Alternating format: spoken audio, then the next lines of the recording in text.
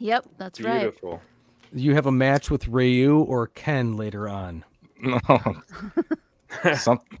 I didn't know that. Is that Street Fighter? Yes, I didn't know Street Fighter. Kid and Play was getting back together and needed a guitar player. That's it. That's it. Fat chance of that. They don't know what a guitar is.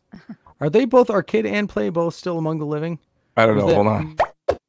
Hey, blasphemers. Welcome to Simple Blasphemy, where we have the best times with the worst topics. We're three friends that discuss everything and nothing, from wacky headlines to games and trivia. All subjects bizarre and risque are on the table. Our weekly guests range from friends, musicians, and artists to professionals in a variety of industries.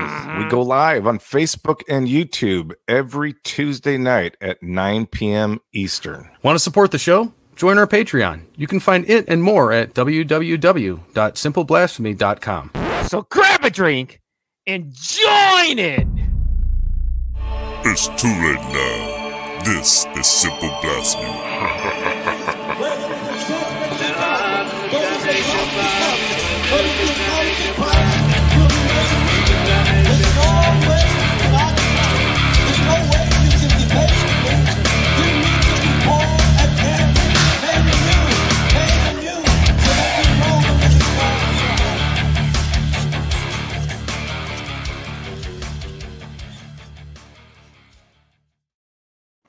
Awesome. All right. Fantastic. Yeah. Boy. All right. Yeah. Here we are again. Welcome to the Simple Blasphemy podcast, all you blasphemers out there. My name is Zach Ward, and I have here with me always Andy's. Are you wearing the right masks? Are you wearing a mask at all? Because if you're not, go fuck yourself. Okay. And Mr. Zach Green. You know, I ask myself every day, how many spins through space and time must I complete? Oh, wow. Any day now, buddy. Okay. It's looping so tightly that I pass myself on the way to work every day. And you know, every time I brush my kids' teeth or help them brush their teeth, I think of you every fucking time. Like, I wonder if this is all my kids are going to remember from me. Is brushing their teeth. It's all right. over and over and over again. And we have our special guest, our friend Meg Toohey. How are you doing today, Meg? What's happening, guys? Not everything. We are excited. Just excited to have you on. Yes. Yep. I'm excited to be It's been here. many years since you came out and hung out at Reverend. It's true. It's true. And I remember it well. Do you? I was starting to think that She was a should. part of my imagination, like the Mandela effect. Like we all died in 2012, and we all have different timelines. But did you come and hang out in Livonia in Michigan at did. Reverend for Yep. like a good part of the day because Ken was gone and he needed somebody in there to answer calls or whatever. But were you there, Ward? I was there with Nicole and Mike from the Pumpkins. Yeah, it was an awesome day. A lot of fun and laughter. And that's the last time I talked to you. That wasn't the last time. And that's how I ended up with my favorite CD. Which we're gonna get to, but that wasn't the last time because Meg was there when we had the prototypes of the Billy Corgan guitar. That's right. Yeah. And despite cool all guitar. I stand by it. things, It's a cool guitar. it sounds. The day I'm talking about, you were just there. No, you. Was that was later on. Was it later? Yeah, I feel like that was a later on situation because I came through again on another tour. Because I don't remember you with the rest of the band. I just remember you came by and it was just like me, you, and Zach Ward or something. And and I brought my friend Johnny Flower, who was playing bass on the tour, to check out the new Mike Watt bass that you guys were doing. Yes. And he was we were working that. on that for a long time. Yeah. That's a long time ago. Right. And so we came by, we were in the middle of wherever, and we were like, oh, we're an hour away from the Reverend guys. Let's go. Mm-hmm. So that was awesome. Well, Reverend guitar is at least worth an hour's drive. Maybe more. Definitely. An hour and 40. So this show is dedicated all things Meg. So to get to know Meg first, or actually better, first for you, more for us, we're going to spitball 4 questions or whatever comes up to the top of your head. Fire away.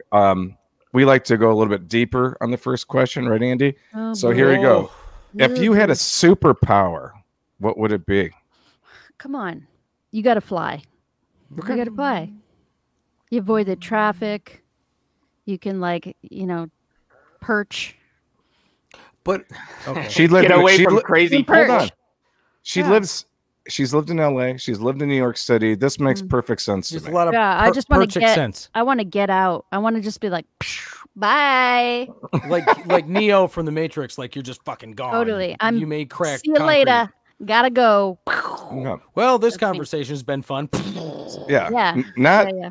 Not Bill and Ted. They're not going to wait for a phone booth to come down. No, You're no, saying Neo, just I don't go. care. I don't need to be invisible. I don't want to peep on anybody. I'm good with that.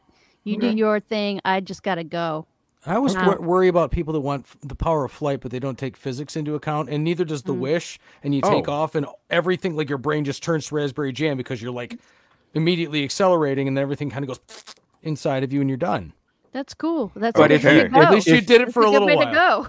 But if you understand warp drive, Same you route. you warp time and space Yeah. outside of you, and you don't feel the effects. So you're Yeah. a levitation beam. Gravity. I remember going to the drive-through and watching what was Superman and the guys in the Oh, no, Superman 2, those were the Kryptonians. Yeah, the Superman 2. And Oh, then yeah. there was that one guy that was just like, and it was Yes. just the most awesome thing. I was like, I would do that. That's All right. Yeah. Fair enough. So I think your General Zod is. I think. Oh, yeah. what you're talking about. yes, Which one- exactly. which- Thank you. Thank Which one was Richard Pryor in? That's the only one I really remember. 4, the one with the sun god guy. That It was was the 3 or one. 4. The one with the sun guy that Lex Luthor makes. All right, let's reel this in here. Question number 2. What age do you consider old? Oh, this is so hard because I just visited my parents, and we were talking about what it means to get older quite a bit. And my dad just turned 79, and we were talking about how that changeover, the next birthday is like a decade thing. So it's like the decade thing. But then my mom said that now the 70s are like the new 90s. Apparently people are living so much longer, whatever. I would say if I made it to somewhere in the 80 plus range, I'd be delighted. Okay. Indeed. I'm going to say obviously I want my dad to live a long time, but 80s, between 85 and 90 is So that's 88 miles. right an when you hour. start crapping out. Yeah. That's good. That's old age. Okay. Yeah. What is the worst haircut you've ever had? This one. No, just kidding. I love this hair. The worst haircut I ever had probably was the first time I decided that I was going to try going to a barber shop because I was cheap. And I was just like, I'm going to go to a barber shop because I have short hair anyway. But I went to this Supercuts barber shop instead of a proper barber. Proper barber. A proper barber. And they just totally, my hair was just bad. It was Would you super want to get cut. whacked? You're gonna go get whacked at a place like It this. was full on Lynn, Massachusetts lesbian. That's what it was. It was not. I mean, nothing against a Lynn, Massachusetts lesbian, but I didn't know that was a thing. it was Yeah, there's a New England mullet, party in the Billy business Ray front Cyrus party in the back. Yeah. So I was in many ways hoping or thinking that you were going to suggest something more along the lines that's of that. pretty bad. Yes. Well, that's when my grandmother used to cut my hair. So Okay. So is this now for their audio viewers? This is more like Is a that Gone with Kentucky the mud Wind. flap? yeah, that's more of a gone. The curtains certainly are a Gone with the Wind. That's like the Carol Burnett thing when she comes out with the pole and the curtain. Yeah. Yeah. Oh, Yeah, I mean, Yeah. it was just my youth. That was what I looked like my entire youth, and I didn't, I didn't hate my hair, but I didn't like my hair either. So Okay. So it's not coming back, clearly. I just don't think it's me. I've seen Guys, dudes wearing the mullet, so anything's possible if I can see Anything's mullets. possible. Yep. Especially when I got a pair of clippers, and I've been cutting my own hair during this pandemic situation. So I feel like now that I've figured out the cut, I'm really I don't have to pay that extra $25. What do you do to the top? Do you scissor cut that yourself, or do you use like an 8 or something? It's like a thinning shears. Okay. Yeah. Because I've done everything except cut this the entire time. So I've got that's gorgeous. Yeah. That is gorgeous. That's like warm. That's like Brad Pitt in the Legends of the Fall. Yes, Legends of the Fall. Thank you. Andy looks like he's like a professional soccer player in Europe, basically. For all of our audio listeners. Would somebody tell my wife that? Nailing it. Nailing it. Nobody's significant others truly appreciate the majesty of us. Anyway, they certainly do not. I'm only famous in my own mind. So one of my favorite questions, last one, number 4, what is the worst job you've ever had? Oh my God. All right. So you guys are not going to believe this, but I worked at the Parker Fly Guitar Factory. Really? Awesome. That's cool. When I was in college, Sweet. I decided, oh, this is cool. Like, I want to learn how to Where was it located at that point then? It was, I think it was I want to say it was somewhere near Haverhill, Massachusetts. Somewhere, I can't remember exactly, but I went and I interviewed and I said, like, I'm going to Berkeley. I play guitar. I really want to learn how to make guitars. It was super interesting to me. And then I went in and they're like, okay, well, this is where everybody starts. And they put me as a buffer. Okay. Hey. And I literally, what happened is the factory horn went off at like 6:30 in the morning. It was like, and then I thought, oh, I'm going to meet all these musicians. It's going to be awesome. I'm going to learn how to make guitars. I'm going to be like wiring pickups and shit.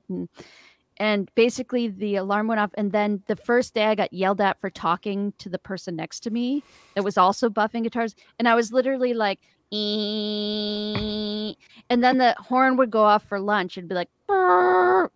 We'd all go out into the parking lot. Nobody would talk to one another. All these like other Everybody people would stare in a different direction. They would all go into their like old Camaros and like smoke cigarettes and like nobody talked to one another. And then the horn would go off again after lunch, go back in, and I would buff guitars again. And then I'd go home. And like this, it lasted, I think I lasted there 3 months, and I didn't get moved up either. Like I thought for sure, like I'm going to be learning how to, cut necks and blah, blah, blah, whatever. No, I was buffing guitar for 3 months, just buffing away these Parker Fly guitars that I didn't even like. And they look like murder weapons. I'm going to say Parker Fly Guitar Factory sucked. And that's why I didn't take that job at Gibson. Right. And I at that point even had experience. And I was like, I'm not going to do this. No, but really quick, Parker Fly Guitars, is that where you met Reeves Gabrels? No, that's so funny though. You would think so. Yep. You would think we would have met. In fact, Zach sent me, some stuff to listen to that you guys had done, and I listened to the Reeves broadcast that you guys did, and I was thinking Reeves and I have crossed lines like so many times in our careers and in our I have to call him and we have to go hang because we have so much to talk about. He's not too far away from me. It's just he's in. What part of New York is Collar City? I can't remember. Yeah. We stayed in touch a little bit after we did that event for Reverend, where we ended up playing with Reeves and the Cure song Lullaby. Yeah, we played with a couple of guys from the Cure and did a cover of the song Lullaby. And I was just oh man, for that, wasn't I? I have got to call Reeves up because actually I recently did a tour with Jerry Leonard too, where Jerry played with Bowie forever and ever, and so we have so many things to talk about. Yeah, really. Yeah. All right, so we are going to quickly give a few shout outs here. We run down some of our top countries tuning into our audio podcast, so we're going to try our best to narrate some of the pictures that I have planned here. But once again, India coming in first place over the United States, listening to the podcast. India, I love you. Yeah, absolutely. I love you guys. Austria's third, United Kingdom, Germany, France, Canada, Belgium, Colombia, South Africa. All you guys tuning in all over the globe. We truly appreciate it. And now we have a shout out from Tanner Wirtz. What's up, guys? This is Tanner with the Tanner Time with Tanner Wirtz podcast. I want to give a big shout out to guitar players who actually play Stairway to Heaven in guitar stores, because maybe they just want people to hear how hard they've been practicing the fucking song. Just a thought. All right. Thank you, Tanner. So that's deep thoughts with Tanner Wirtz. We are going to dive. That's how Stairway to Heaven started out. As you were climbing the stairs. Let's coming in at number 98. Yeah. Let's with dive a million into, more to go. I'll bustle in your hedgerow. Got them all out anymore? I'm fine. I'm fine. No, it's good. I'm just joking. Before you go on, you were freezing there for a second, Ward, and you're almost like you were talking, but you weren't moving. And I didn't know if that was like a new Jedi trick you were working on, or yeah. I have. You remember how you used to have internet problems years ago? So it's not me. It's not me this time. No, I'm in the process of remedying that. But luckily, this program is hosted on a web server, so my interruption isn't what you guys are all fine. All right. Aside from that, let's dive into all things Meg. You've had a remarkable career from many of us that are musicians that really have not had a lot of the same experiences that you've had, that you might say, I wish I could have been on the, playing at Madison Square Garden, or maybe you have, I don't know. But how did this all start for you musically? Well, that's quite a story, but I'll condense it a bit and say that I grew up around a lot of music. My dad was a music teacher, and he played mainly saxophone and flute.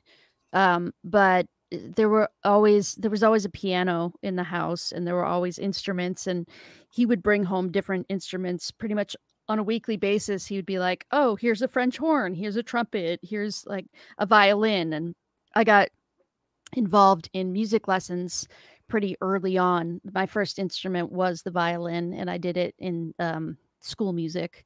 And then I took classical piano lessons with this teacher that used to like hit your hand with a ruler, like totally. Can you imagine describing that to somebody later on? Like, teachers used to be able to hit us. Yeah, they did. They did. Some of them had a massive beef with us, and they just liked to hit us. Yeah, and I loved her, but I hated the classical structure. So then when I got older, I started getting into I had an older brother who was 5 years older than me, and he really got me into like prog rock and stuff, like we would listen to King Crimson and Mahavishnu Orchestra, and then obviously like bands like Rush and Yes and Pink Floyd, all classic rock too. And so I ended up getting a guitar at a yard sale one day. My dad got me a nylon string acoustic guitar, and I had played like a lot of different traditional instruments like clarinet and all that kind of stuff, and never connected with anything. And then he got me this guitar, and I was like, oh, okay, this is cool because I can play chords, but I can sing while I'm playing. I can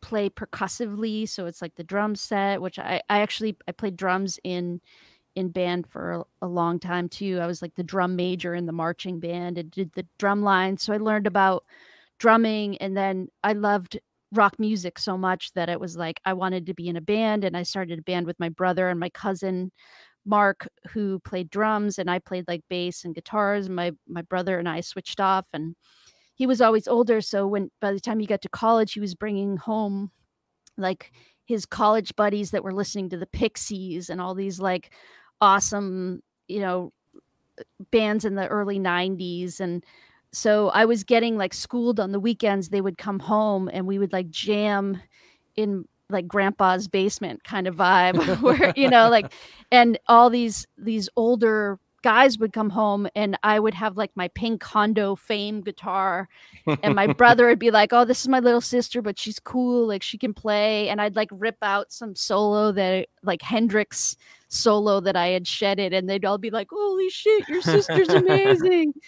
So I got brought up by a bunch of like guys that were 5 years older than me, and listened to like the coolest music, and I was trying to like keep up with them always. So they would like go back to college, and then they would leave me with like all these cassette tapes, like check this out, you know? So I listened to all that kind of stuff. But at the same time, I was like living a double life because I was also going through my own experience in music in school and in high school, where I was part of the drama club and like all these other elements. So, and the jazz, like ba ba doo ba ba ba ba kind of choir, and like all these cheesy like classic, you know, high school music. Yeah, exactly. Acapella. Charleston, on the weekends, I was like rolling up a pack of Camels in my shirt because my brother's friends did that, and like, you know, so it was like I was having these different. Did you call everybody Doll? Hey, Doll. Hey, Doll. What's up?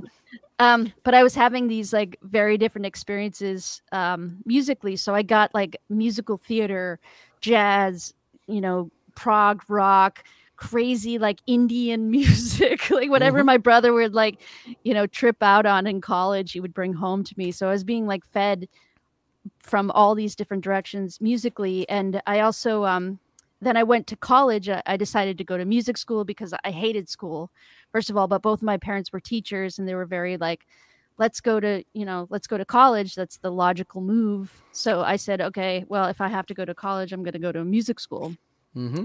So luckily I was good enough to get into Berkeley, and I actually got in as a vocal jazz major, which really, okay, well, hold on. Wow. Yeah. Okay, hold on.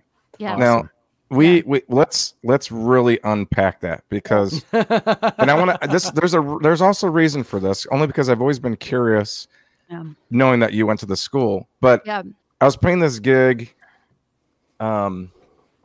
maybe a month and a half ago. My buddy John and I played at a golf course. It was rather boring. Obviously, they pay a lot. It was actually outside, which is horrible in the summertime.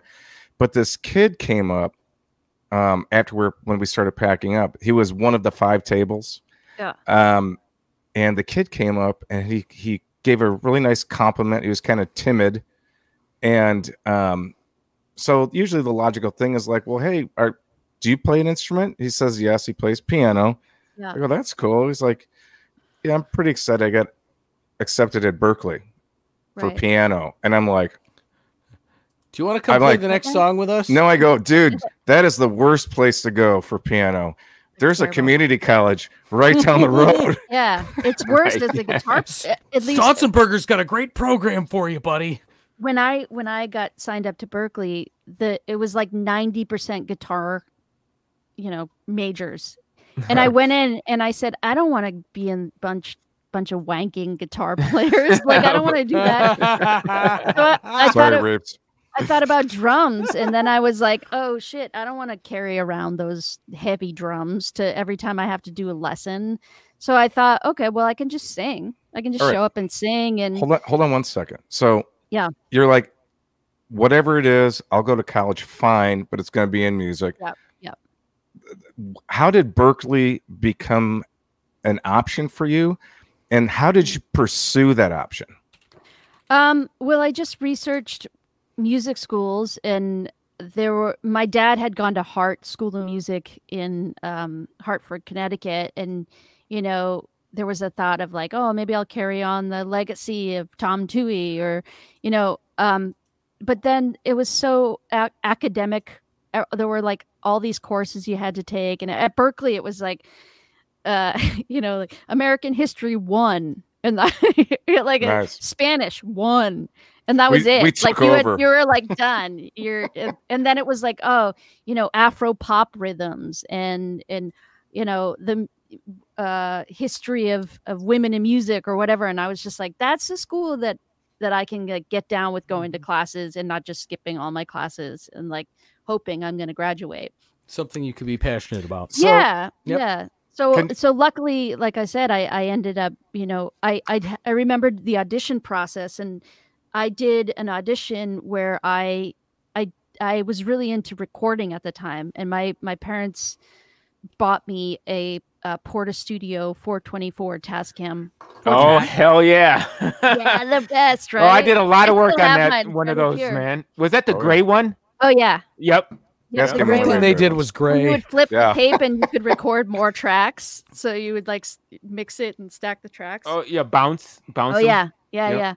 So I recorded I had to do like a video audition, and my dad brought home one of those video cameras that was like this big at the time with like the boom mic on the end of it. And nice. I recorded RPG sticking out of the lens. Oh yeah, big time.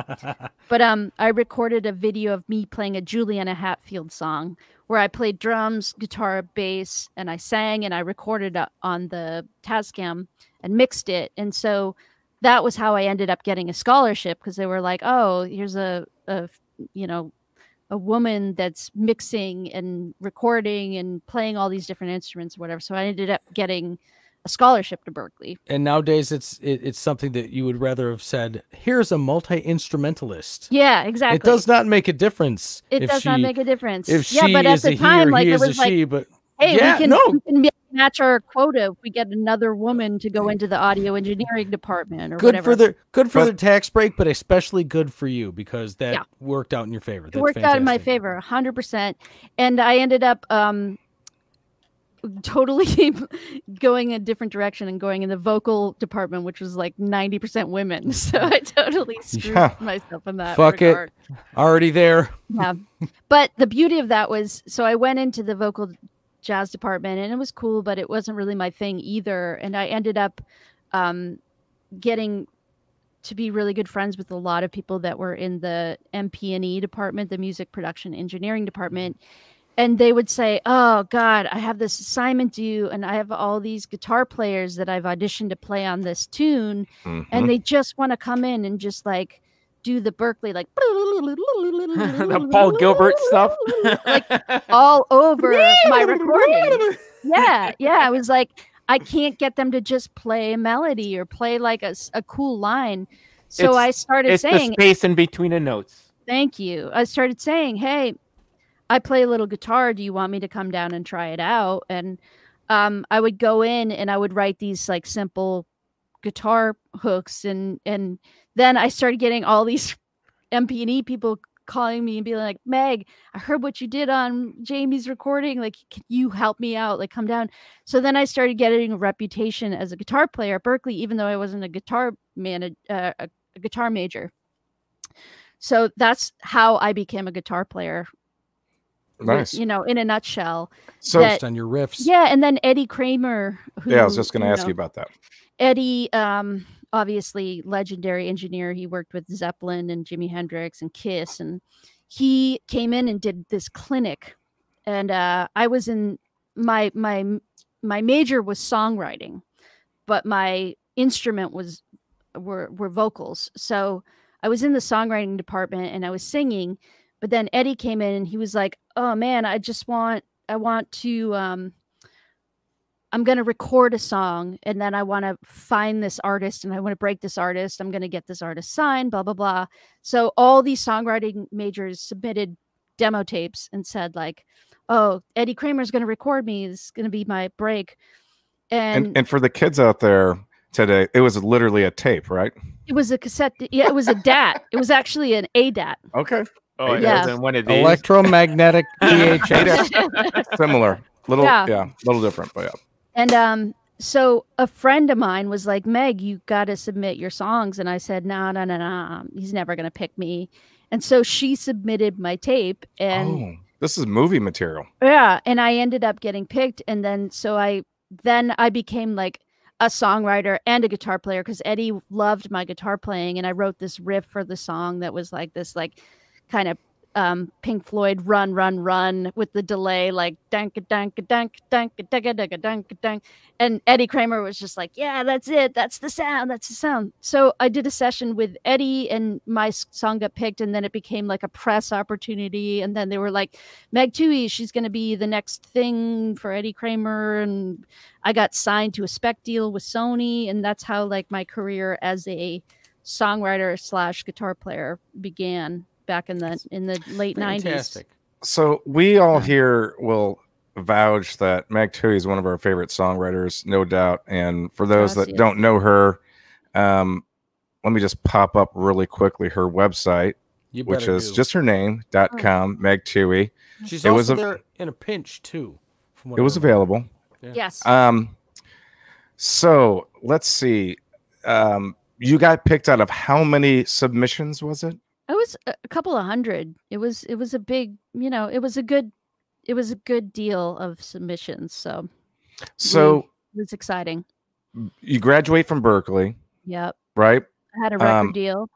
We got a record deal. Now this next picture. That's here. Me. Yep. I'm guessing chronologically it's probably about that time. A little after, but yeah, that was when I first moved to LA. So take us from, first of all, for the audio listener, Meg looks as if she's having a rather largely thick overalls. It looks perhaps a vest of some sort. In that, yeah. What? How did you pick this outfit? What is this? I don't know. Somebody picked that for me. That was like always somebody was picking that shit for me. It was like the manager was like, "Oh, you got to wear this. This is the look." They were always wrong. When it's cute, whatever. So now let's fast forward.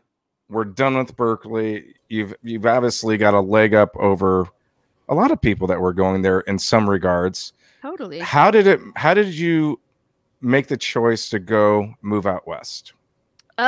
Okay, so after that happened, I got signed. I was in this like massive bidding war right before bidding war stopped in the late 90s. Right. For record, and there were such things as record labels that were like coming out to your showcase at the Mercury Lounge in New York, and there were like 7 different labels and management, and they were all like talking to you while you were playing your heart out and being like, "I'm gonna get this deal, man." Like my brother actually, the same guy that I used to be in a band with, he was in this band called the Red Telephone in the 90s that were the best band you've never heard of. Basically, they got signed to Warner Brothers at the same time as I was getting courted by all these labels, and they got this great deal, and they actually worked with Mike Watt and a bunch of like awesome they went on tour with a bunch of great artists, and they made a record that didn't sound like them at all because the label was like, "Oh, the Radiohead is kind of popular, so maybe we'll mix I hate that, record companies and this and blah blah blah." But that shit doesn't happen anymore. No, it doesn't happen anymore. No. Not like it used to. No. It wasn't like we're going to take the dude from Finger 11 and say, "You know what? You need cataract surgery. You need to shave your head." And he's like, "What? What do I need to do that for?" Yeah. Totally. Yeah. So they had just gone through a similar situation where we both basically got signed and got dropped within the course of like a couple of years of like Almost Famous kind of thing. And I had done the Lilith Fair circuit. Okay. And I'd toured with these random bands like the Saw Doctors in the UK, and like I was seen as like, "Oh, we're marketing her as the new Chrissy Hynde," because I was playing music at the time that was very much like a Replacements kind of vibe. And like I had a rock band called the So-and-Sos, and we won all the Boston Music Awards for like Best Album of the Year, New Artist, and blah blah blah. And things were going well, and then all of a sudden the record label was like, "Oh, there's too many female artists. We don't want to have any more. The Lilith Fair is over, so bye." What the fuck? Yeah, so then it shifted to like boy bands. All right, hold on a second here. So Meg's froze here for a second, but hold on, folks. Oh, she's back. She almost is back. It is intense to know what was she going to say. The cabal shut her down. Up. You were back. Oh my God! You must have said something that the cabal didn't want anybody to hear. Justin Timberlake was like, somebody mentioned NSYNC. Shut it down. Shut it down. Green light, green light, green light. Meg, how can you dance? Yeah, but I remember working at Tower Records. I swear to God, it wasn't me this time. I didn't know. Nobody did it. Tower Records did it. What year is it? Somebody's trying to shut her down. I know. She is not allowed to speak. It's Go ahead, because Meg. my kid's playing like TikTok videos upstairs. She's like TikToking, like some cool move is happening right now. It's shutting me down. A lot of data being transferred. Yeah.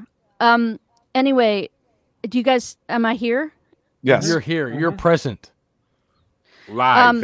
Anyway, Live and direct. I was working at Tower Records in Boston, and I had played the night before. I had played the Lilith Fair at what used to be Great Woods in Manchester, Massachusetts, and Great Woods was like a huge amphitheater. Who was on the bill for that one? It was Sheryl Crow, Michelle Ndegeocello, Emmylou Harris, Sarah McLachlan, all these like huge artists at the time. Amy Mann. A lot of emotion. And it was, I was on the mega jumboplex. And I was singing. I had Sheryl Crow right here, and I had what's her name, Judy, the folk singer, famous folk singer with the long gray hair. No, I'm sorry. I'm going Judy Garland, but it's Judy Tenuta. Judy, what? Good enough for now. Anyway, it wasn't Judy. And all these people, and I was singing this Dylan song like at the end of the show. So the next day, I was working at Tower Records. Like, boop, that'll be $11.99. And this person came up to me. I was like ringing them up, and they were like, "This is going to sound really weird, but I think I saw you on a jumbotron last night." That's $17.99. Boop. Yeah, exactly. So, as you know, as a guy growing up in the '90s, I graduated high school in '96. Yeah. I probably mentioned this before earlier in our knowing each other, but one of my top favorite bands in high school was the Murmurs. They were just I thought that their self-titled first album, they were good. like a Simon and Garfunkel of the girls' 90s thing for me. Yeah. And I had a lot of fun figuring out a third harmony, because I bought that album probably 4 times.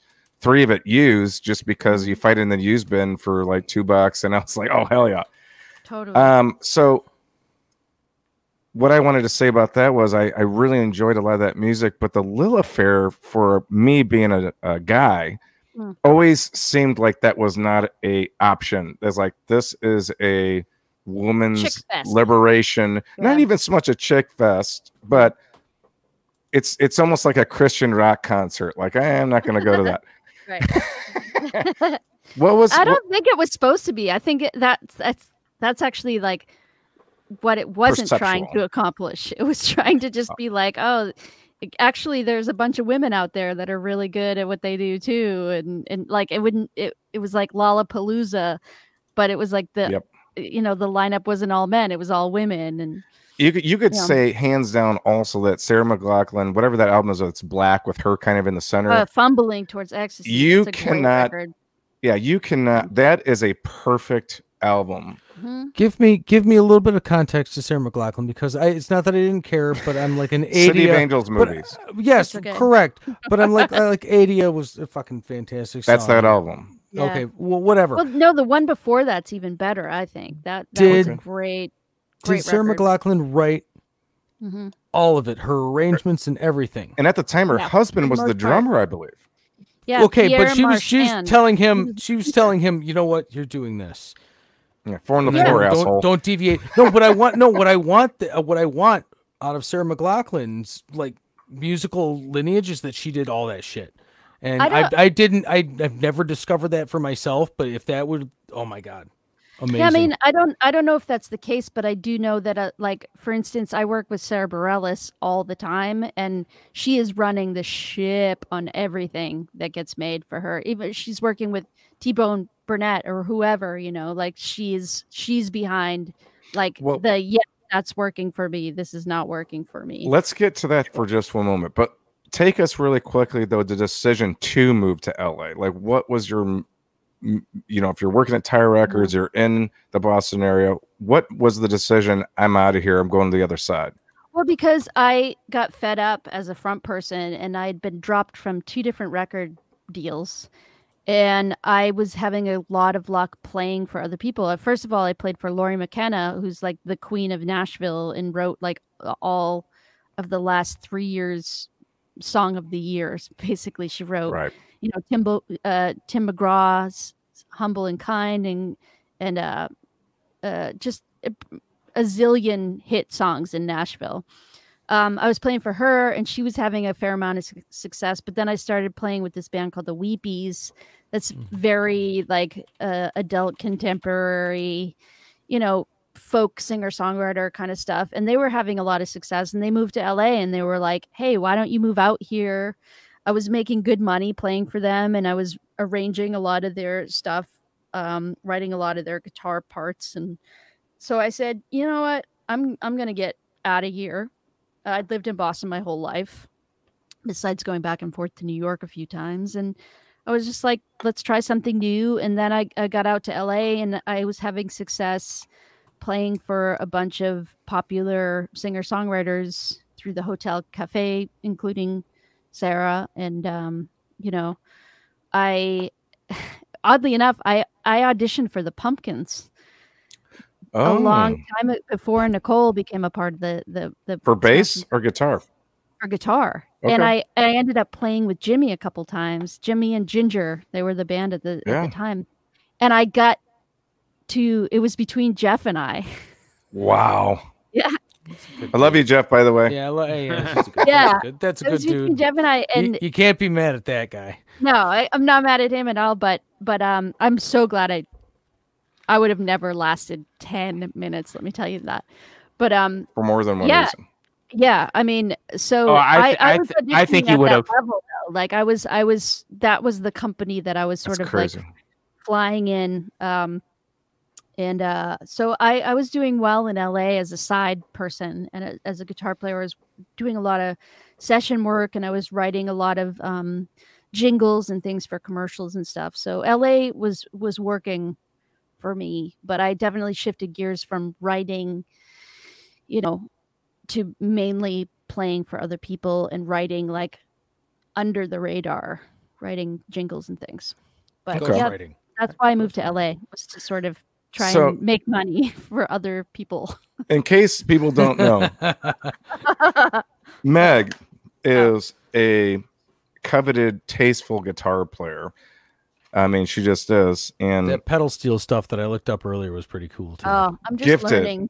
Oh no, I love it had me entranced. That's something well beyond my skill level. I can imagine. Hard. Oh, I bet. It's literally the hardest instrument I've ever played. It's a different piano guitar. It's a different beast. Piano, violin, guitar. Yeah. All at the same time. It's everything. It's everything. It's like a complete mind melter. You were out now in Los Angeles. You're making a whole bunch of moves. Hell, you started a band, The Cold and Lovely. Yep.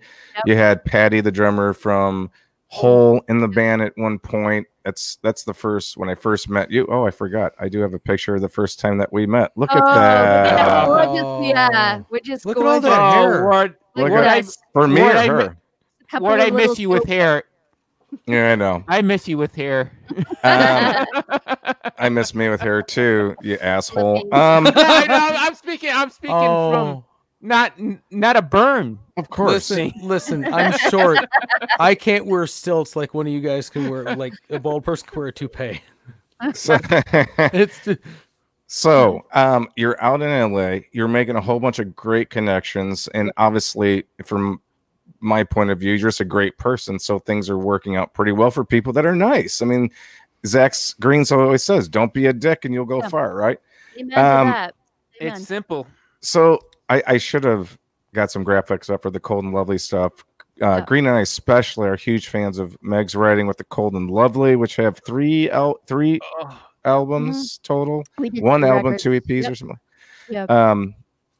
We love each and every one of them. Her Alice Bell album is one of my top 3 all-time favorite CDs in the fucking world. And Meghan probably wants to just move away from it at this point. No, not at all. No? Not at all. I love that time period. It was definitely like, you know, obviously Nicole and I were together at the time, and we wanted to form a band that was based on our mutual love for the music of the 90s. And she was in the Smashing Pumpkins, and we would like literally listen to My Bloody Valentine and The Cure and all these records that were love that band, majorly a part of our growing up especially there's something about like Massachusetts and alternative rock. Like it's like Massachusetts is just like this hub for really cool things that happened in the 90s. And so Extreme.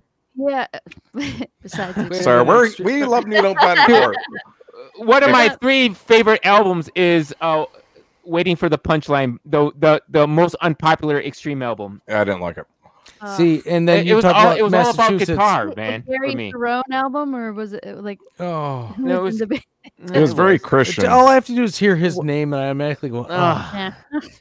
All right. So aside from this, wait a minute. Wait, I have a can I ask a question? Oh, please. Sure, You're from the New England area, Massachusetts area. Yep. When they're talking about like Extreme and Nuno Betancourt, yep. Do you listen to anything else from that area? Because there's a band out of Massachusetts named Elder that I am. Oh my God, I am absolutely in love with that band. Oh my God. Hey, there's the new kids. There you there's go. There's the freaking new kids right there. Look at these fucking new kids. That's right, new kids. So I was the picture for the audio linser is Meg with Donnie and Joey. Joey, that's right, Joey. The sweetest guys on the earth. Sweetest guys on the earth. Really? Absolutely. Like legitimately the greatest guys ever, both of them. Can I tell you this? I think that Joey went through puberty where his voice changed from the Please Don't Go Girl, or he couldn't go up that high anymore. Yeah. I think literally the same time I did, and I was really feeling it, man. I was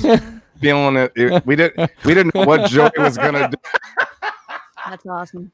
We didn't know what Joey was gonna do, and neither did Zach. It was a special time. It was a magic moment.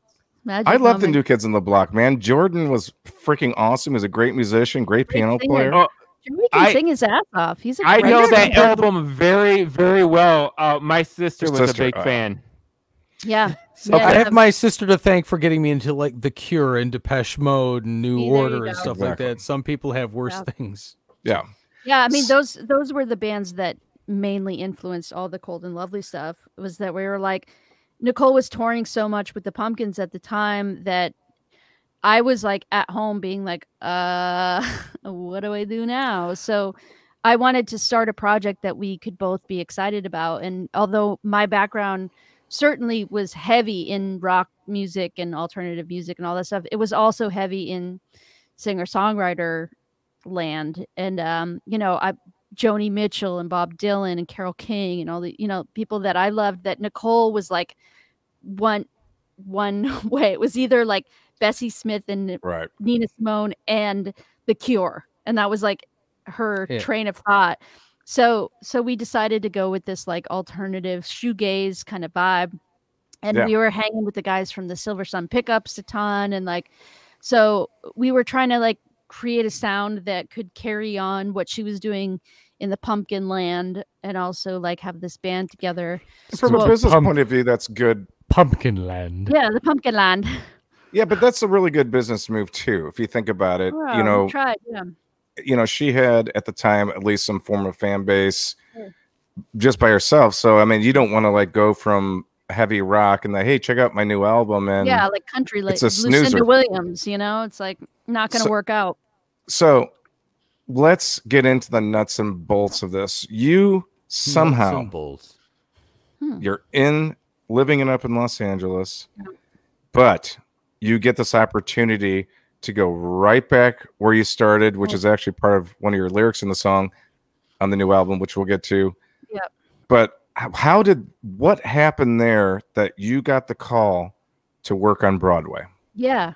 I mean, it was insane. So basically Nicole's time had ended with the Pumpkins, and she, after like basically 4 years of being on tour with the Pumpkins, came back to LA, and we were kind of like, oh, who are you? Who are you?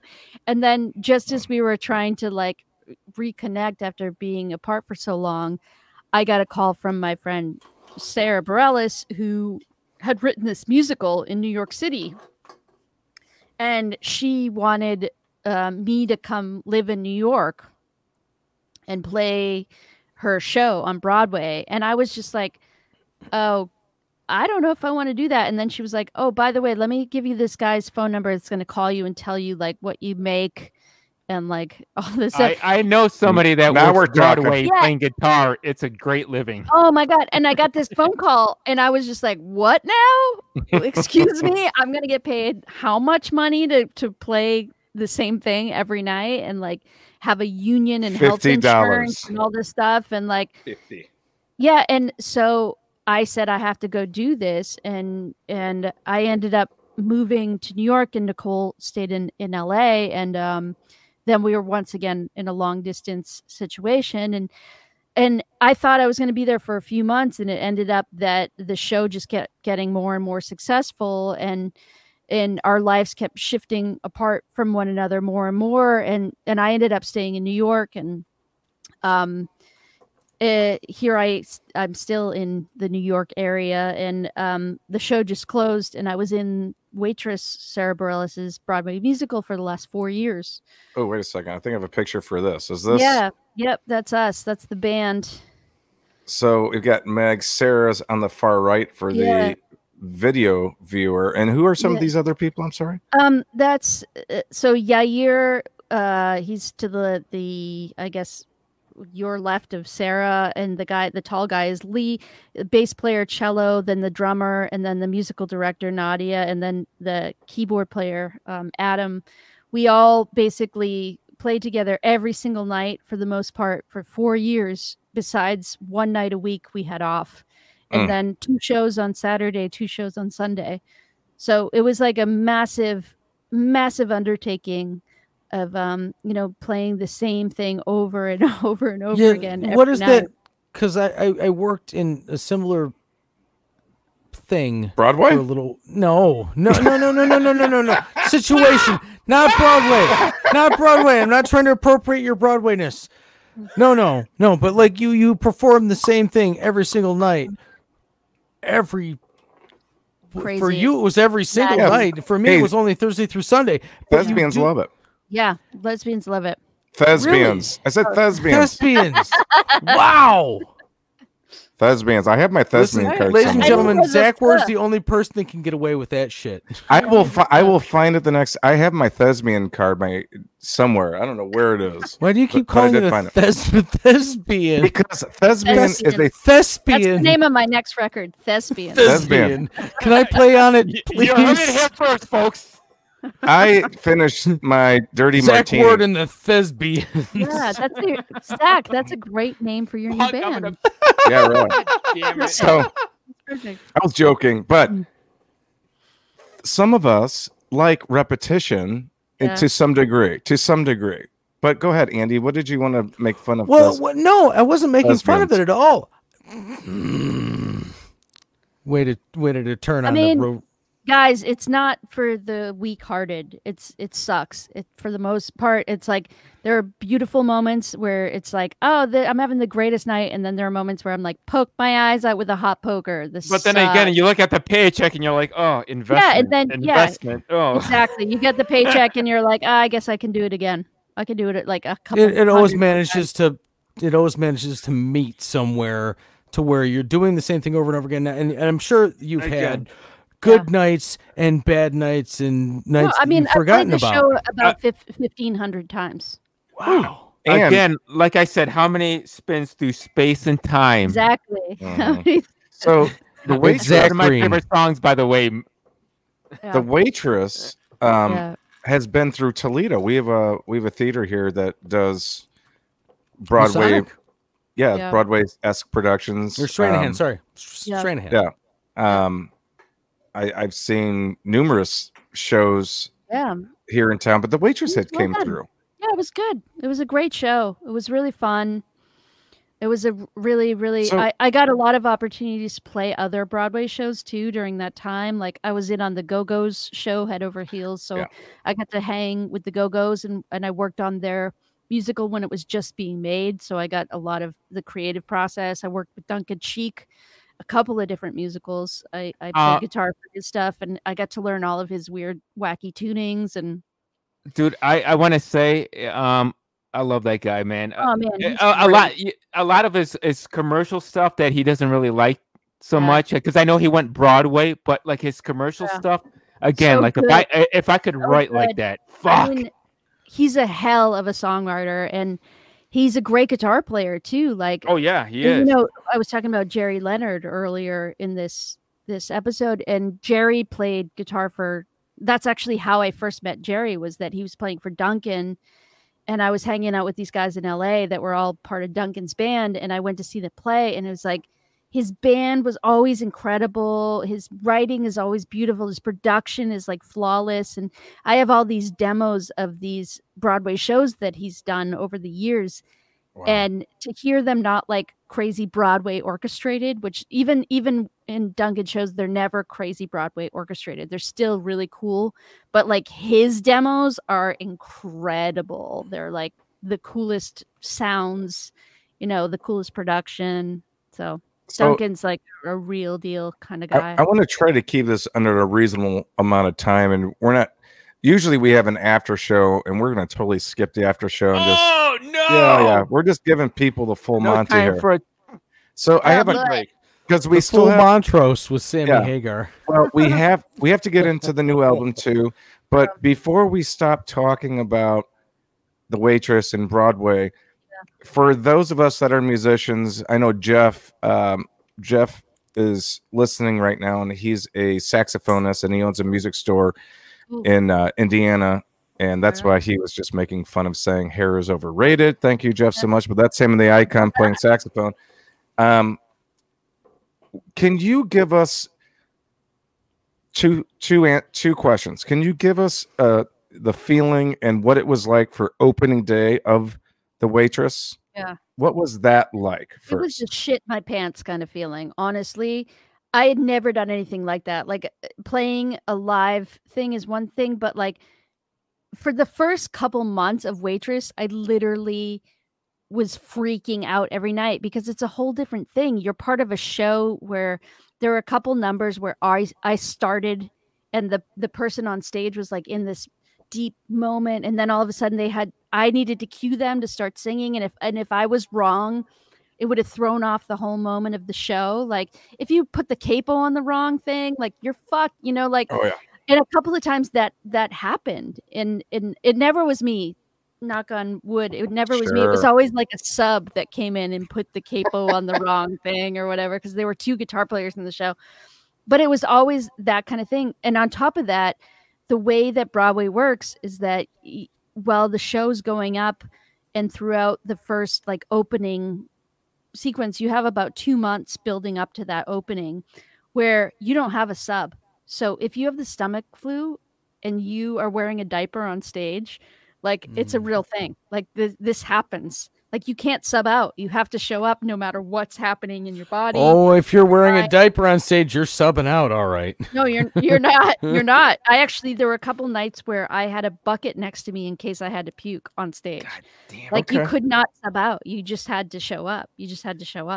So it was this level of intensity and performance where not only that, but like because it was Sarah's show and there were like famous actors involved and things, like, you know, we had people show up in the audience that were huge, legendary, you know, icons showing up, and you'd be playing in front of these people in the audience. We forbid the word huge, by the way, just for political reasons. Really quick, speaking of which, since we're not doing the after show, I have to fucking take a piss. I will be right back. Okay. Oh wait, Meg, play your thing. Play the thing. All right.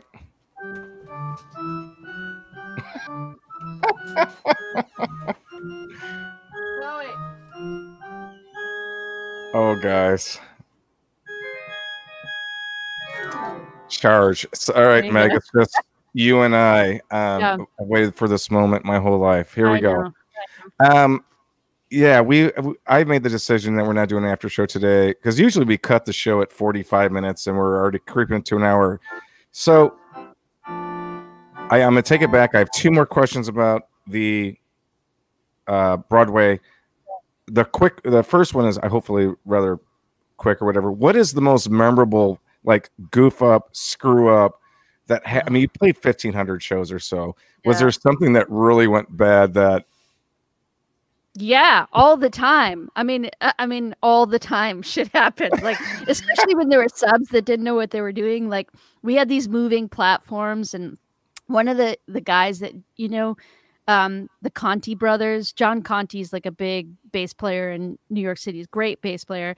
He was subbing for our bass player, and like he's much shorter than the bass player that plays, and you're not allowed to move around anything. Like, even if you're a drummer and you're way shorter than the original drummer, like you can't move the kit. Like you can't do anything, like, or else it's like you get flagged as like, oh, you're the sub that moved the cymbal around. So anyway, so Conti was on stage and he's like playing bass, and there was this moment when our platform like flew across the stage, and he stood up because he couldn't see his chart, and his chair flew out onto the stage and was like rolling around on the stage. And there were like so many moments. There was a moment I had to play from a table in the diner. There was like this diner setting, and there were all these things on the table, like a ketchup bottle, salt, and they were all contained in this little like condiments tray or whatever. And my in-ear pack got wrapped around the tray, and like in the middle of a scene, I went to go join the band again, and I pulled the entire contents of the table onto the floor. And like, so the actor that was acting at the time was just like having to make up like a story of like, oh honey, leave that there, I'll get that for you, don't worry about it, like, that's so awesome. Broadway show. When I was there, but it was great. When I was a little kid, my dad had to shave his mustache off so he could be in the Toledo Opera. Are you serious? I'm 100%, 1,000% serious. My dad had always had a mustache, always. And one morning he comes in, I'm like 7 or 8 years old, and he had shaved his mustache off because he was going to be in, I can't remember the name of the play. I'm sorry. I can't remember the name of it at all. But he was a butler, and he was supposed to deliver a turkey to a table. And there's video of it somewhere, but they had shaved my father's mustache off so they could put a larger, more substantial mustache on my father. Nice. And as he's walking across the stage with this plastic turkey on the tray, the turkey slid off. He didn't like move it. It just started sliding off of the tray. So the turkey bounced across the stage. And that's the beauty. Damn it, that sounded so interesting. I'm sorry I missed it. So last question about Broadway. Okay, you got some inclination that the show is coming to an end. Everything has a beginning, everything has an end, right? Sure. What's the semisonic line? Every new beginning is some other beginning's end. Anyway, close enough. I can hear you. COVID time. Oh yeah, I can hear you sing it to me in my sleep. COVID time. Hey, let me tell you something. There's one thing I definitely know. I know who I'm going home with. Yeah. Well, anyway, so that's what it is. Well, I know who already had it. Meg, you got the information. The show's gonna close. What was the whole? There's an ending to this, of course, but what was the last show like? Hold on, you might be frozen. Oh, she's mad. TikTok. Oh, she does look mad. Oh my god. Wait a minute. Oh, hold on. Hey, we're not like professional. Perfect. But anyway, Meg. Last show. I was really like happy, to be honest, that we got the closing notice, because I needed somebody to tell me it was time to move on from it, because it was like, I'm collecting this paycheck, this is awesome, but I was also like, I'm gonna kill myself soon if I have to play these songs every night over and over again. Right. But at the same time, like, it was surreal after doing it that long to like realize that it was like the last, most likely it was the last time you were going to play those songs with those people. And, it definitely becomes like, I don't know if you guys ever did any theater in your life or went on a, when you're on tour, only in grade school. And like the tour ends and you had like the greatest 3 months of your life on the tour bus or whatever. And you play the last show and you're like, oh my God, wait a second. This is ending. Like, what am I going to do now? So I've had friends try to explain it to me. It's never. Weird. I've never witnessed it. No, myself. I did. I will tell you that we've done shows about it before. I was part of a haunted house, and you'd get really, really close to the people that you did the haunted house with, because you do the same thing every night, 4 or 5 days a week, for 2 months a month and a half at a time, and then you'd see who would make it to the next year. Yeah, but then you'd see who'd make it next year, and that would make it even way more sad, because I guess they're not coming back this time. Well, Broadway's also, it's a series of endings, because you get so attached to everybody involved in the show, but the cast constantly changes over because they get other gigs, or the first their lady contract was is up. really good. Yeah, The first Jess. lady. Yeah, Jessie was amazing. She's incredible. She's one of the greatest singers I've ever worked with. But you get attached, and then they're gone, and then you saw them every day for a year, and then they're gone, and there's a new person in their place, and it's like I have a new diet. girlfriend all of a I have a sudden. fucking I know that diet well. version of that. It reminds me when my good friend Andy stopped working at the same place I worked at. Oh boy, that's a good point, Andy. Andy's back to college. He's not with Reverend anymore. I love and miss all of you, actually. I really do. And this is what makes the podcast even better. Yes. Yeah. Yes, you don't have to deal with knowing what's going on in my life at any other time. You never. Whatever. Whatever. So let's get to the last portion of this podcast, and thanks for everybody that's hanging with us in the live stream, and we can see all the comments. You're more than welcome to keep going with that. Here we go.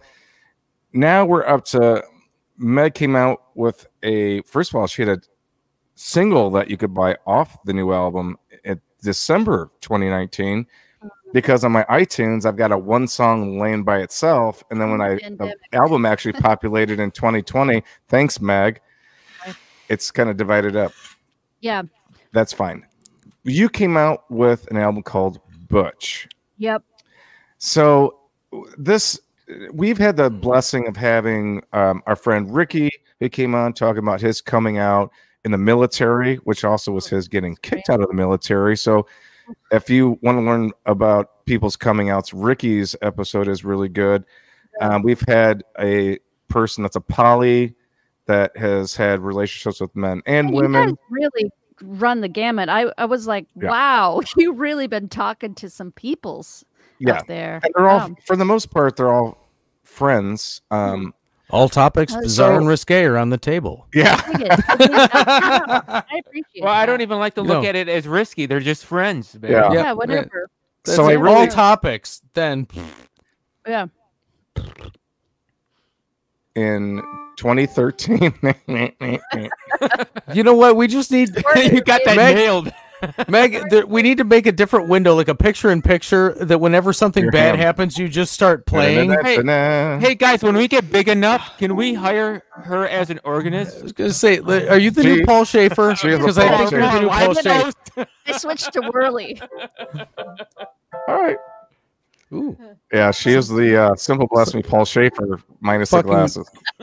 Animal Crossing ass soundtrack up in this. Yeah, so exactly. Now we're talking about Butch, and everybody that's listening, I encourage you to find it. If you want to be a how do I say this kindly? Let me rephrase this. You can stream it, and Meg can get a whole maybe 3/4 of 1 penny from your stream, or you can purchase it on iTunes and various, I'm assuming, if any Amazon. Whatever. And then it's everywhere. And at least she makes a better portion of that, which I would suggest you. But the album Butch, not only is it amazing, but let's talk about LGBT topic. Yeah. What does Butch mean to you for somebody that maybe is not in that community? Well, that's interesting that you asked that, because when I first decided to name the record Butch, I told my mom, and I was like, oh yeah, I've got this group of songs. I'm going to name it Butch. And she thought it was derogatory. She was like, why would you do that? Why would you do that, honey? I don't understand why you would like put yourself down like that. And I was like, Mom, in my community, the word butch is like a term of endearment, because that's, I've always identified as a gay woman, as like a butch woman, because I've always been like a tomboy, and I've always been more understanding masculine energy than feminine energy. So the term butch to me is like this, like you're female and you have all of these, you know, sort of masculine traits, but you also have this softness to you. And in the queer community, that's what the word butch means, is that it's like you're the person that drives a pickup truck. I have a Toyota Tacoma. I'm just saying that. Fuck yeah. Yeah. And that explains that question then, because you have pickup truck in your album. I got a pickup truck, you know, like I know how to build shit. This is an ISO booth that I just put a wolf on that I built myself, you know, like I think that the wolf was a question earlier. We were talking about I saw that. So yeah. This is my father-in-law is grew up, my partner grew up on a pueblo, and so she has all of this Native American stuff, which like I have shit like this. You know, like, my moose. Like a totem. So you identify butch, but you shave your armpits clearly because everybody saw that.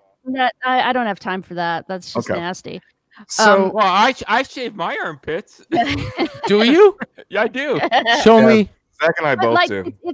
It's basically. I don't know if I can pull my fucking. Wait the fucking second. I'm the only one on a Simple Blasphemy podcast that doesn't shave his armpits. Like hair. I do not like hair. I can't pull it up far enough. I don't either. I don't like. It looks like the 1970s. Yeah, just for the for you, it's like butch. You know, it's how you identify. It doesn't have to be anything specific necessarily. Like you don't have to. It's about a hardness and a softness and balancing those two things. And I love actually in the Native American culture, they call it a two-spirit person that has traits of male energy and female energy. And I think that there's a balance between the two of those, and me calling the record butch is just like a way of being like, this is how I identify, and this is how, like, you know, I feel like I have the softness and the hardness, you know, and I'm balancing those two. It's an I equilibrium. like that one story when you were talking about like when you would wear your brother's belt, but it was too big for you and it would like drag on the floor. Totally. Yeah, well, I was just with my parents last night at their house in Vermont, and they were talking about how when I was a kid, they should have known that I was gay because I used to pretend that I had multiple personalities, and my multiple personalities were like Chick and Bonk, and they were both these guys, and they wore like my brother's clothes. And one of the things that I did was like I played country music and I wore like a leather belt and a leather vest. Like, so I don't know. You know, read the signs. Read your kids' signs. It's funny to be able to look back at it after the realization, after you're like, this is who I am. I'm going to tell my folks, and your folks are like, that's who you are. Yeah. Now we can giggle about the fact that you were wearing a belt around and a leather vest. Before that, to shame anybody before they've discovered who they truly are is a dick move.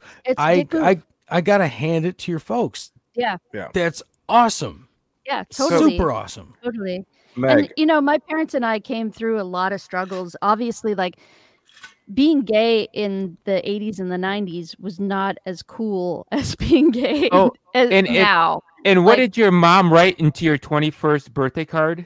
Yeah, that's actually a line that I sort of like nudged so that it would fit a rhyme. But the truth is, like, when I came out, we had a really hard time as a family. It was not like a fun experience by any means, but my parents like really learned a lot. And my mom now, like when we talk about it, she says that she considers me like her biggest teacher in that moment of like, wow, like she didn't realize, you know, that she had a prejudice or she had like a feeling of what it meant to be a gay person. And now she's just like, oh, you're gay, whatever, you know? So I appreciate that. Can you talk a little bit about, you know, your story? You go to Berkeley and things started to change for you with the girl that you're in a band with, right? You're kind of figuring out that you have a preference that society at that time was better than it was years ago. Before that. However, can you just talk a little bit about navigating to find who you are in that respect? Sure. Because I think a lot of this album, Butch, is like it feels like to me you took your diary and you just like threw it and said, here, everybody can read it. And I encourage everybody to it's some serious fucking lyrics. Yeah. Read it with your ears. It is some shit. Yeah, I appreciate you recognizing that. And honestly, like, so in that time that I was telling you guys about when I was first coming up and I was signed to these major label deals, and like, it was not cool to be gay. It was like a X mark on your shit. You were like, oh, well, we can't market you because we can't sell sex. You know, we can't sell this. We can't sell XYZ. There isn't enough gay people to market to. Yeah, or you're gonna be you're Melissa Etheridge light. And I was like, no, I'm not. I'm not Melissa Etheridge. Thank you. No, I'm not. Much respect for Melissa Etheridge, but that's not who I am, and I don't want to be that, and I'm not Katie Lang. And you don't put in ovation. Blah, blah, blah. Yeah, never, never. Sorry. Like, can she please let go of the ovation? And thank God you didn't that you weren't forced down that road, because some of the music that you created is some of the backdrops of my life. Oh yeah. Thank you. Yeah. And correct me if I'm wrong. When it comes it's to stuff the that's time, really touched me. Thank you. Thank you. Yeah, I mean, I just didn't want to be labeled as a gay artist, so I fought so hard against it to the point where I like lied about everything. People were like, "Oh, are you gay?" You know, like whatever. Like, I just always lied about myself, and it sucked, and I hated it, and I didn't want to lie about who I was, even to my It doesn't define who you are. Yeah, my aunts and uncles showed up at a show that I was playing, and I was dating the girl that opened up for me, and she like outed me on stage. And then afterwards, my aunt and uncle were like, "Oh, are you gay?" And I was like, "No, she was talking about somebody else." Like, hell no. all this like dumb stuff that didn't matter at all, and it was so dumb. And they don't care at all, and they're so supportive now. And I kissed a girl and I hated it. Ugh. yeah, I've been years of that shit. So when I finally did this record, I was just like, I'm going to be 44 this year. Like, what have I got to lose? I'm just going to be honest. I married a woman. I broke up. I got divorced from a woman. It was horrifying and terrible and so sad.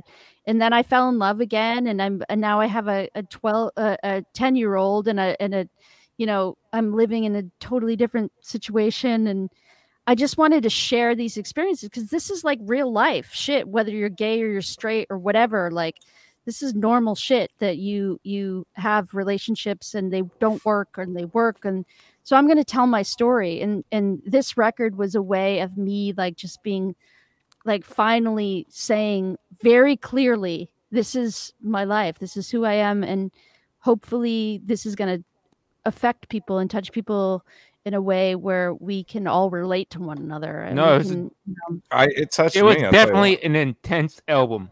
Oh. Yeah, man. It you know, I was thinking about what I wanted to say too. And again, here we're kind of fanboying out on you, so pardon us, but I love it. Or just fanning, I guess would be. Dude, I didn't even fan out this bad. I didn't even fan out this bad when I met Eddie Van Halen. He's cool. He's a cool guy. I was like, dude, how can I get away from this guy? Why does he want to continue talking to me?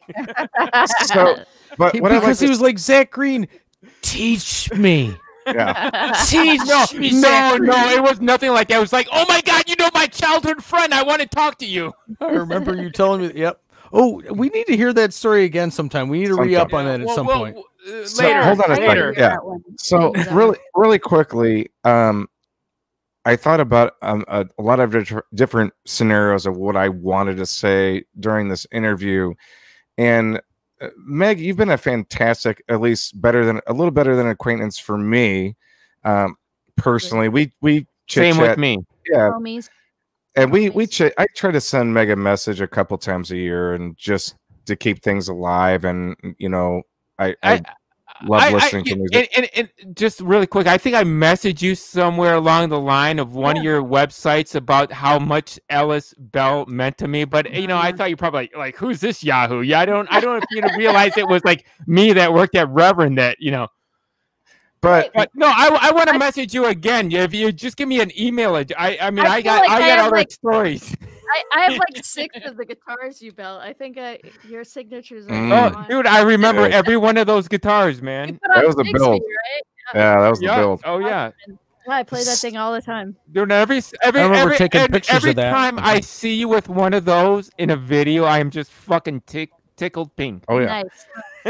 So yeah, well, I played all Waitress. I played a Tricky Gomez and a Charger for years. 4 years. That's amazing. And a Warhawk too. Oh yeah. Oh, that famous green one. Yeah, green one. Green Warhawk. Yep, totally. So getting back to what I wanted to say. I forgot.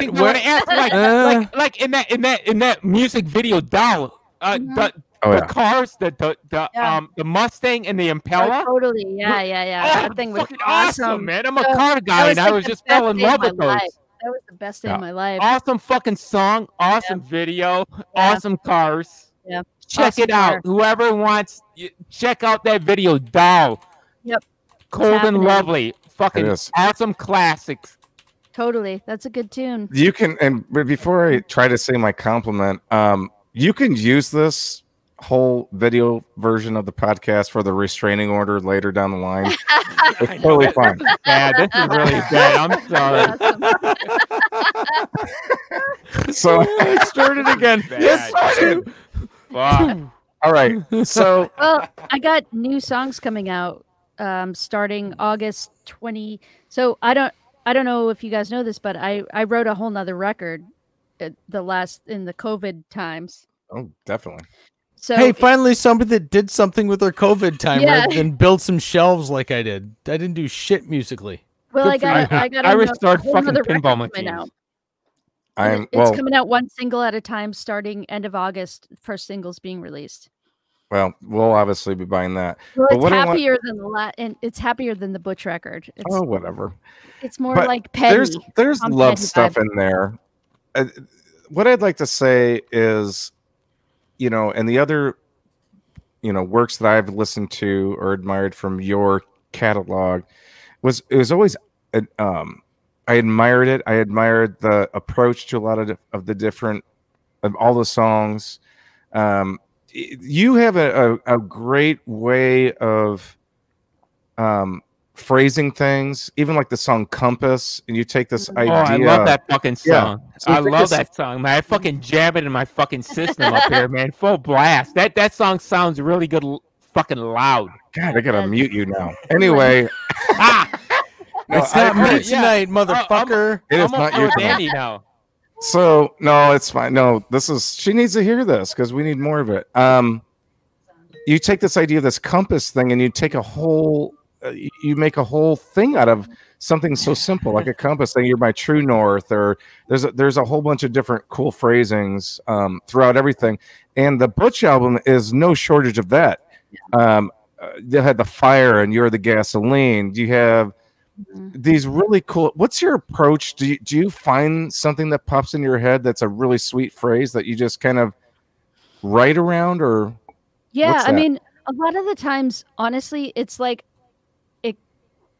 I start playing something and I start singing gibberish and some line comes out and then I attach myself to that line and it creates the rest of the song. Yeah.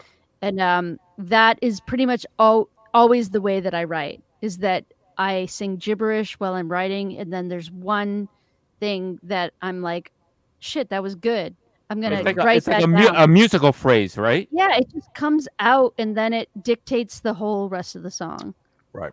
And I'm lucky that happens to me. I think it's from years of, like, my mom was an English teacher forever and ever, and one of her specialties was poetry, and she used to read Emily Dickinson poems and all these like great poets, and I grew up on really having a lot of respect for great literature and great writing and poetry, and she would help me. She would sit with me and say like, oh, well, wouldn't this be clever? And like we were hanging out the other night, and she was talking about a blue heron that she saw, and she was comparing the color to like a weathered barn board. And I was like, oh shit, Mom, like you're amazing. That's awesome. So good. Like, so I grew up around somebody that was so tuned into descriptive language, imagery. Yeah, totally. That I think that because of that, it really shaped my ability to come up with the relation to the lyric and where it can go, awesome. And how many ways it can go, and trying to find something that's clever and patting yourself on the back when you do, you know. Organic songwriting. You're lucky because like you got that influence and you had that, you know, that kind of, at least, yeah, just influence is a really good word for it. And then there's people like me that was introduced to like Andrew Dice Clay, and that and that type of rhyming just doesn't translate well. No. You know, Brother Hubbard, go fuck yourself. And that brings me to another thing. I'm sorry, I'm always going back to this album, Ellis. I love that album. Dave Cooley, you know, Dave Cooley mixed the shit out of that record. He really did an incredible job. Literally, I when I tell people that's the backdrop of my life. Like my dream world, when I dream at night, that is the fucking soundtrack fucking playing. Cool. There's something about that. I just love it. That's probably the favorite album that I've ever recorded for me. Oh my god! And it just to hear you say that. Yeah. I'm like, oh, that's awesome, because I'm like, oh, you know, I was thinking like, oh, that was just some extra stuff we had left over. No way. That was literally when I dreamed about The Cold and Lovely. I thought that's the sound that I wanted. Oh, and we tried to make it more pop in the following record, and it was cool, and I was happy with it. But that was the sound, like the Ellis Bell record was the sound that I had envisioned for that band. And that's why I would just want to email you some stories after that. But really quick. Yeah. You're talking about literature and your mom. Yeah. Ellis Bell, was that of the English 19th century Bronte. Emily Bronte? Emily Bronte. It was her pen name. Yep. Yeah, her pen name. What? Yeah. So really, I don't know. Yeah. So what part of it was it about her actual real life, to where it was kind of like unique and not too much is known about it, or or was it based off of her only actual published novel, Wuthering that Heights? Got you. Wuthering Heights. Exactly. Yeah. I wrote the song Ellis Bell after reading Wuthering Heights.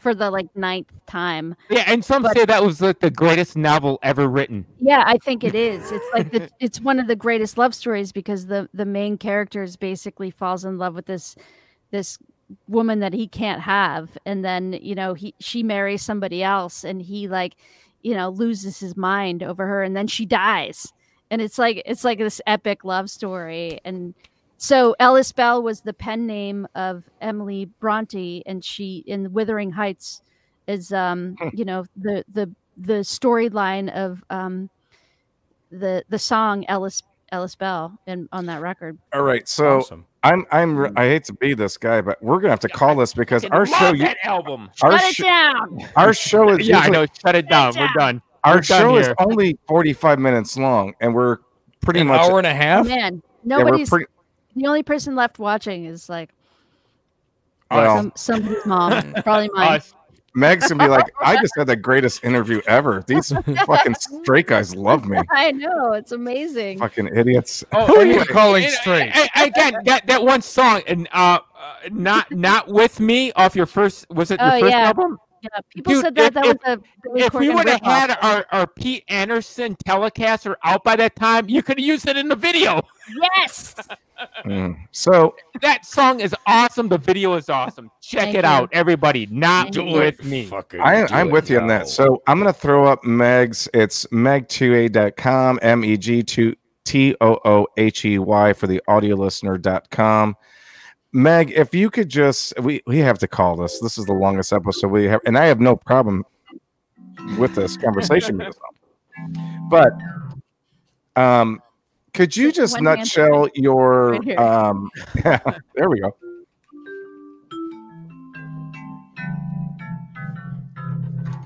I just want to thank Meg for not playing Right Here, Right Now by Eddie Van Halen or whatever that stupid. Isn't that Jesus Jones? Wasn't that Jesus Jones?